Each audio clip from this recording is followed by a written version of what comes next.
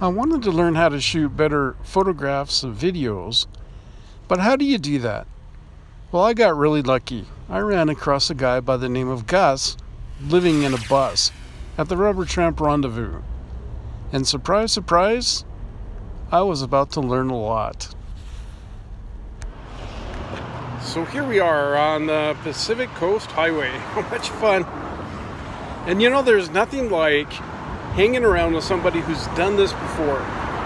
So, you know, you learn from the locals what to do. And I've been looking for somebody local who could do this and help me. And finally, I met him, Gusinabus. What? How lucky could you be?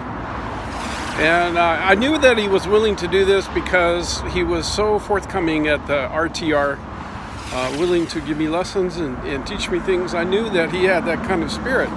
There are people who really are giving people, and Gus is one of those guys. So we're going to sit here on the beach, kind of the pier, I'm not sure what you call it, the Malecon, and watch the ocean, and we'll give you updates. Okay, this is Tim Painter. Gus and I talked about a lot of things. The rule of thirds, the use of light, the perspective that you take the photograph from, aperture, shutter speed, the golden ratio. There is so much to know in photography and videography. Here we are, shooting the same things on the same day from the same place. But my videos are very different than Gus's. Part of it is perspective, just the way I see things.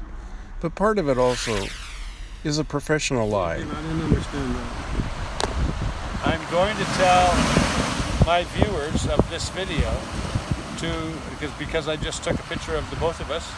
I'm going to tell them to come and look at your channel and your version of the same video, and we're both sitting in the same place taking the same pictures, and then after we've made a video it will be a completely different story.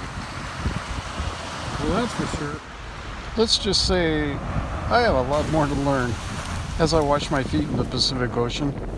So check out Gus's page and compare the photographs. I'll leave a link below. So tune in tomorrow and we'll include some professional tips from Gus. He's really made a big difference in my work. I'm sure he can help you as well.